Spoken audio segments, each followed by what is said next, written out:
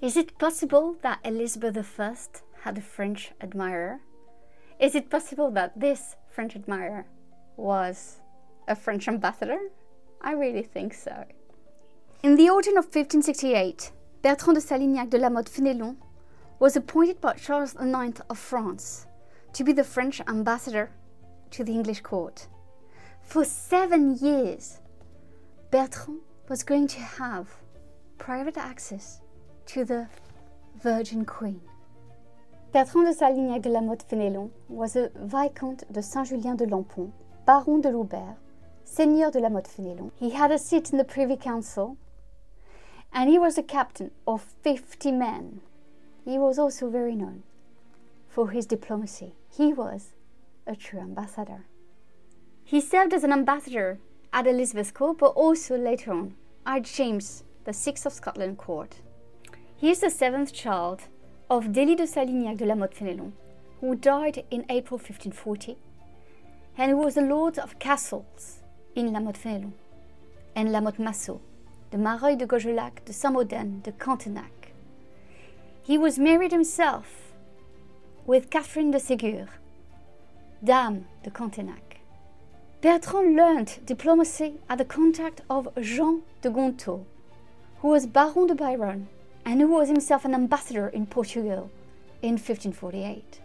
He was sent to war as well, especially during the Italian wars. In 1552, he was sent to fight against the army of Charles V, the Spanish king, the Holy Roman Emperor.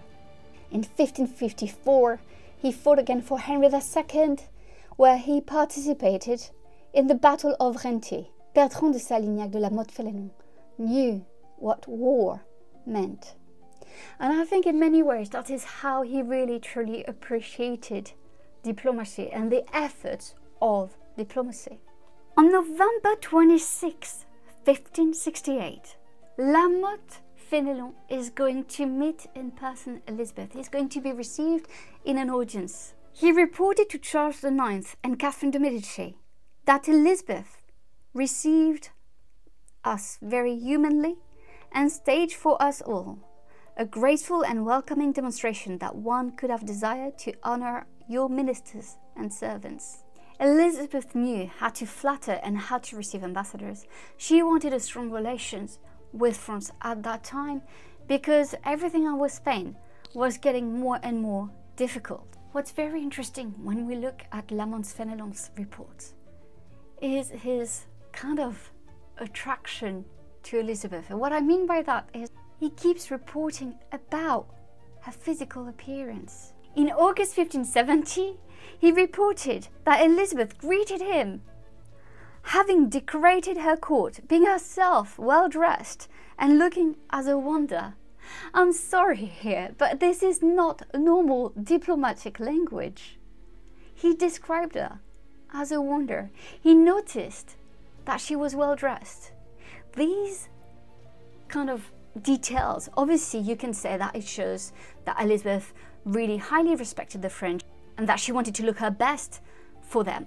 However, it's here very fascinating that Bertrand de Salignac La Mothe Fénélon is noticing that she looks really well, but that he described her as a wonder. Again, this is not diplomatic language. In December 1570, he does again the same thing. He said that he found her in a privy chamber where I found her better dressed than usual. He's almost admitting that she might have made an effort, extra effort for him. I think with all the details, we can almost see that there is some sort of attraction from La Mothe Fénélon for Elizabeth. I will never be sure, 100% sure, I don't have love letters or things like that. But I think as historians and as history lovers like you guys, I think it's quite interesting to pick up on these letters, to pick up on what they mean, but also what they could mean. La Mothe Fénélon was often invited at court, and Elizabeth ensured that they would spend some time together hunting, or that they would spend some time together going to festivities. In May 1571, a tournament was organized and lasted 3 days. Mothe Fénélon reported that the Queen of England wanted me to come with her to each of them. She was seeking for his company. At times they were hunting together, like in September 1570, where they were hunting fallow deer with crossbow. He was so impressed with Elizabeth taking part into masculine activities.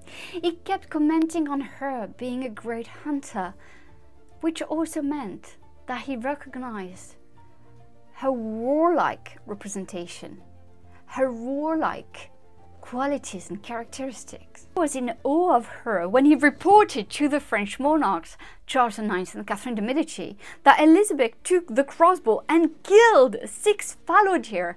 He could not believe his eyes that this woman was as powerful as any man, and I think that's where his admiration for her really stemmed from.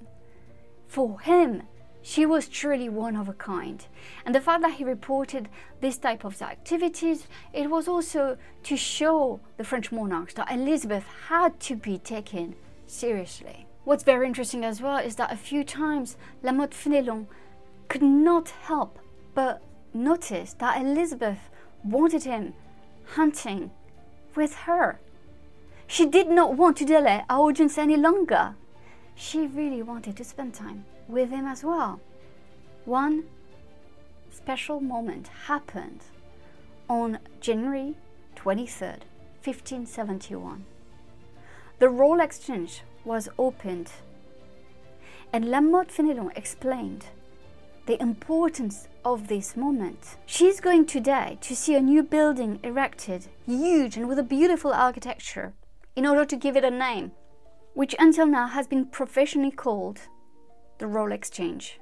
The feast has been made in the house of Master Gresham, who founded the building. I have been invited to accompany the Queen of England to the feast of the Royal Exchange. She wanted to leave around 8 at night. The people in the streets did not tire, some in ranks or the forming crowds, with bright torches to honor her with cheerfulness. She asked me if it did not remind me a little of festivities that were held in Paris. He was witnessing how much Elizabeth was loved and truly adored by her people, and he reported all of this to the French masters. Obviously in 1571, the situation in France had not been really good for the French rulers. During that time, during that moment, during this special moment, Mothe Fénélon spent lots of time alone with Elizabeth. After dinner, she talked to me for a very long time. The next day I was going to find the said lady, who drew off in a corridor aside. She ordered me to bring a stool and led me to sit next to her in a corner of a private chamber, to talk to her after dinner, without any ceremony and in private. There is a true closeness and intimacy between Mothe Fénélon and Elizabeth. And I'm not here talking about sexual intimacy. I really believe that at best a friendship happened, but the fact that Mothe Fénélon called her a wonder, I sometimes really believe that there was some sort of greater than admiration, probably some attraction from Mothe Fénélon for the Virgin Queen. Another moment that is so fascinating when you look at diplomatic dispatches is when in 1575 Mothe Fénélon revealed that the Queen was upset with him, blaming him for having forgotten her because he had not managed to come and see her as often as he used to. It meant that here she noticed his absence and that she wanted him to be with her more often. Relationships between diplomats and monarchs are very complicated and usually very political. There is no charms between them. There is nothing happening. But at times we are lucky enough to have letters that shows that either a friendship or some closeness happened, and this is what I believe happened between Elizabeth I and Mothe Fénélon.